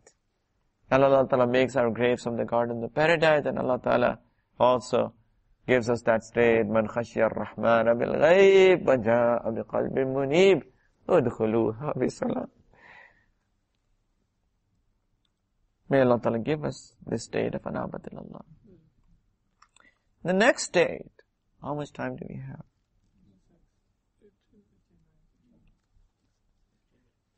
Maghrib is at 6:14.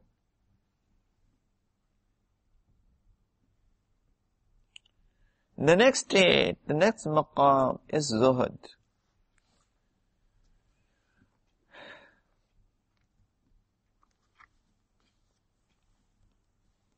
Zuhud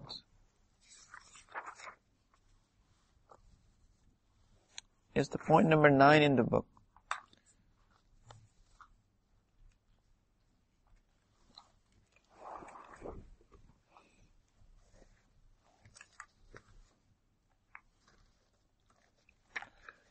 We can translate literally zuhud as detachment from the world.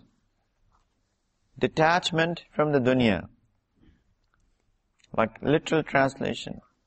But it says, الزهد خلو القلب من التعلق بغير ربي.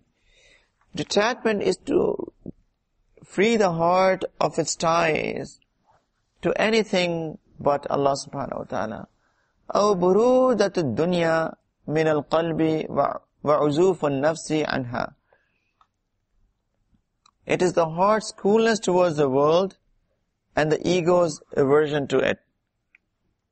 فَزُهْدُ الْعَامَّةِ تَرْكُ مَا فَضَلَ عَنِ الْحَاجَّةِ فِي كُلِّ شَيْءٍ وَزُهْدُ الْخَاصَّةِ تَرْكُ مَا يَشْغَلُ عَنِ التَّقَرُّبِ إِلَى اللَّهِ فِي كُلِّ حَالٍ وَزُهْدُ خَاصَّةِ الْخَاصَّةِ تَرْكُ النَّظْرِ إِلَى مَا سِوَى اللَّهِ فِي جَمِيعِ الْأَوْقَاتِ.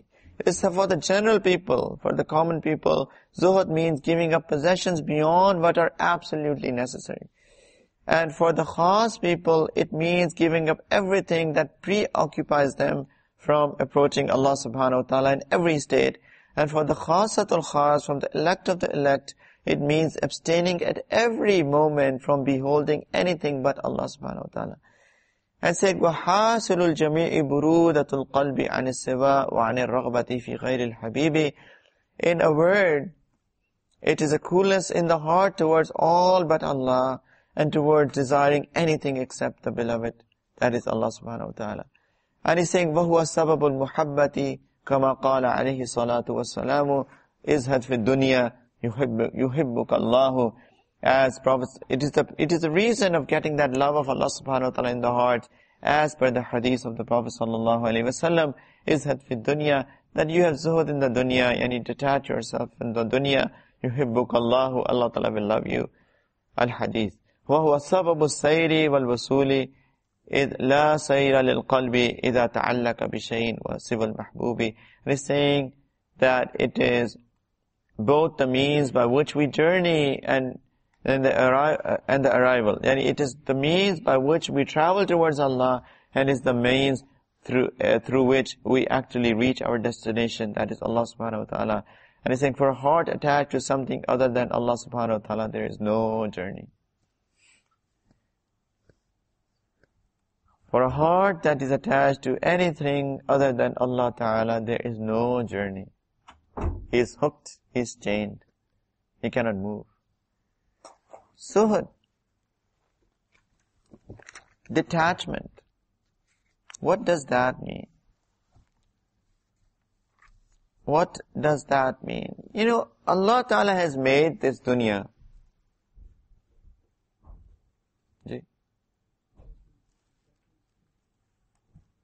It's fine. Allah Ta'ala has made this dunya in a way that everything is a test. Every single thing is a test from Allah subhanahu wa ta'ala.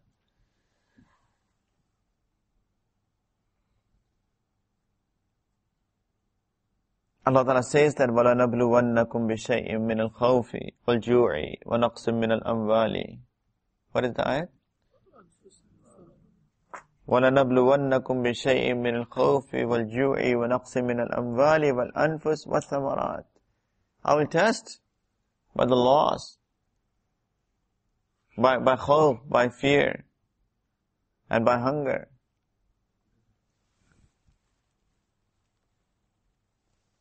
And losing of the wealth, and losing of lives, and losing of fruits. I'll test. إِنَّمَا أَمْوَالُكُمْ وَأَوْلَادُكُمْ fitna. Allah Ta'ala says your wealth, your children are a test. Everything good is a test, and every loss of a blessing is a test. Every achievement of the blessing is a test, and every loss of a blessing is a test. Life is nothing else but is a test. Oh, this is all what it is. Test. Every state is a test. Happiness is a test, and sadness is a test. Health is a test, and sickness is a test. Spouses are a test, and the children are a test. Having children is a test, and having no children is a test. Everything is a test. I don't understand why do people get so engrossed in wanting for a particular blessing. Anyway, it's fine to have, to ask Allah Ta'ala for a blessing. Definitely we must do that. But then if it is not coming, why people do become so impatient? I don't understand that. If Allah Ta'ala is not getting you married yet, it is a test. And once you get married, you will realize it's a bigger test. Right? Sometimes the husbands are a test, and sometimes the wives are a test, and sometimes both are tests. People are they're wanting, inviting, Ya Allah, so worried, not getting married, oh my God. SubhanAllah.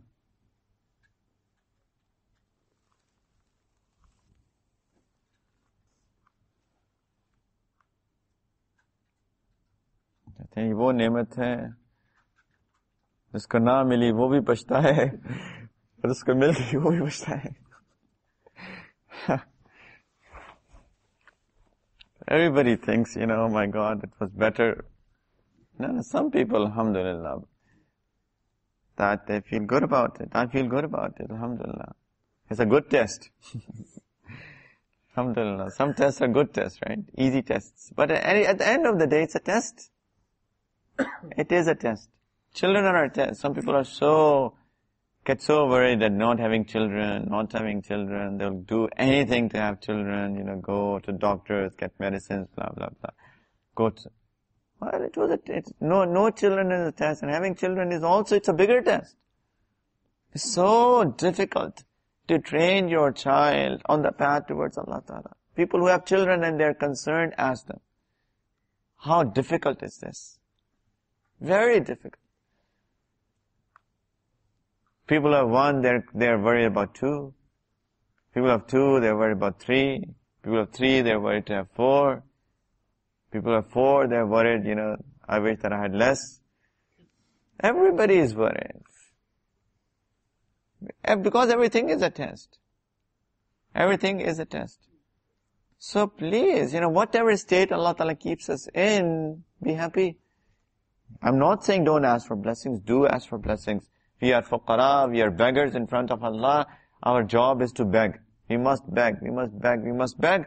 But if Allah Ta'ala, out of His infinite wisdom, He does not give us that blessing that we are asking for, don't get upset. Because everything is a test. Right? Our problem, do you know why do we get worried? The reason we get worried is that our heart is attached to these blessings.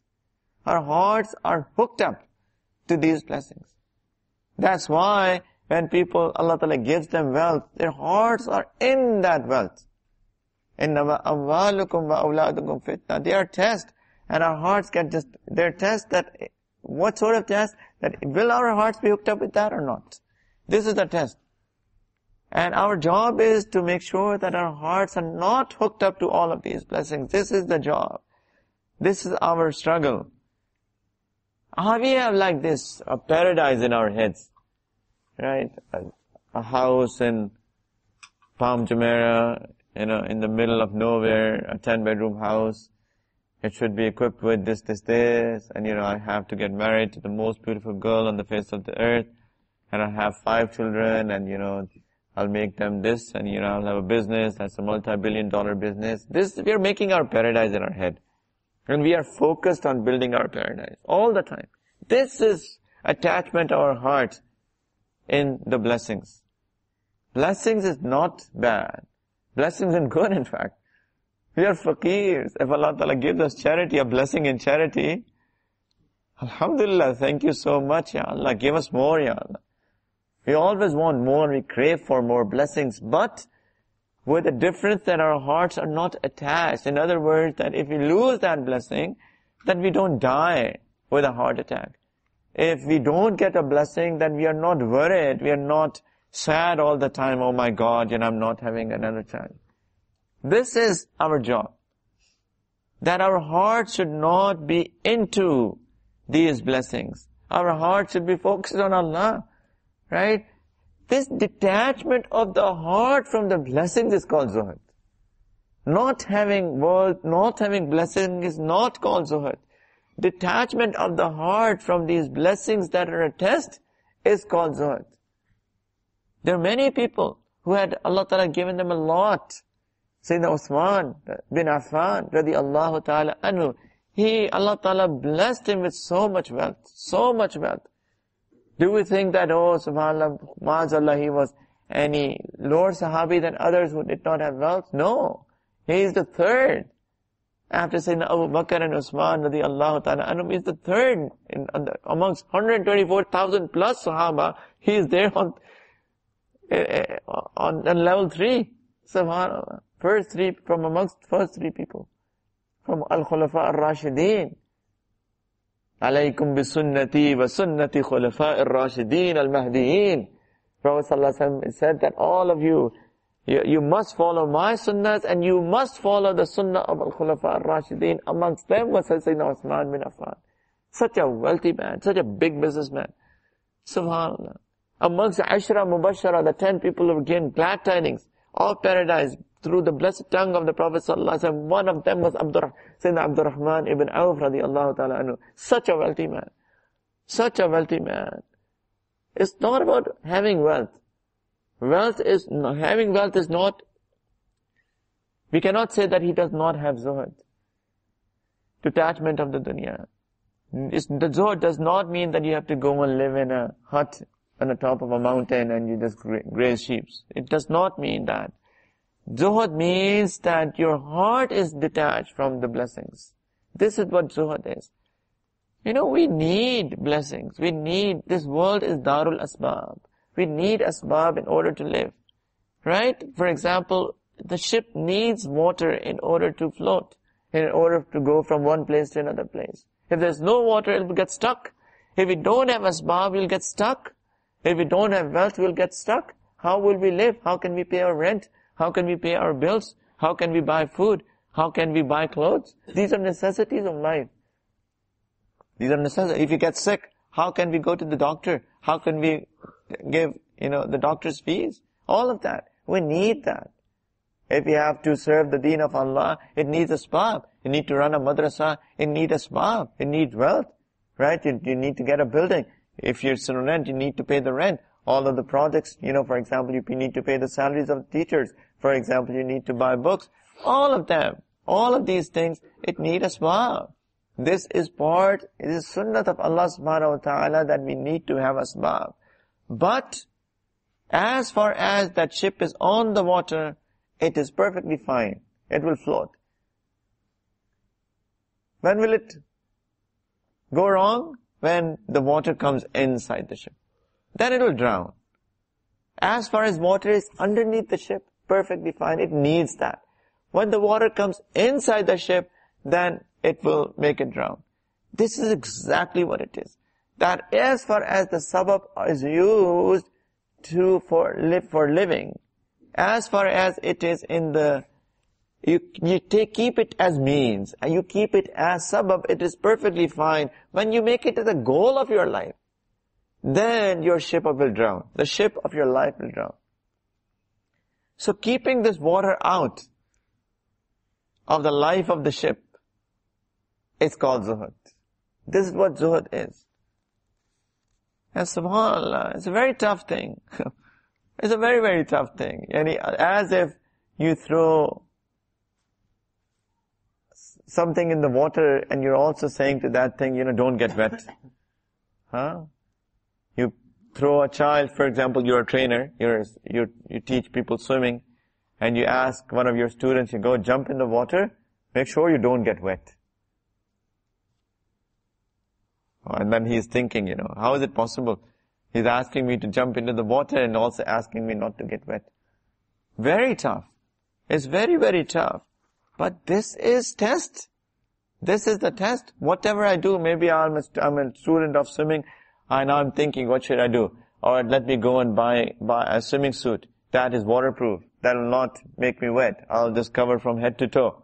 Right? I'll wear goggles and wear whatever it's necessary. But the trainer is saying, don't get wet. Right? I'll do whatever. He said, he's giving me an exam. He's giving me a test. Alright, jump into the water. Don't get wet. I'll do whatever to pass this test. If I need to secure 100%, I will do whatever. But this is the test of life. Allah Ta'ala is saying that, alright, you did tawbah. You achieved the state of zikr.